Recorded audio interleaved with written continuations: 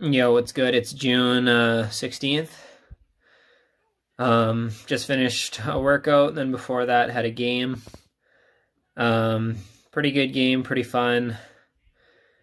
Potted a couple goals. I got new gloves earlier today, and they made a pretty big difference. I thought I'd be much worse just breaking them in, but provided a lot more stability that I just didn't have with the old ones because they had so many holes on them. But yeah, so that was nice. Kind of crushed the other team again, so maybe we'll have a close game eventually, but have a game tomorrow. It should be a decent one. Anyways, peace.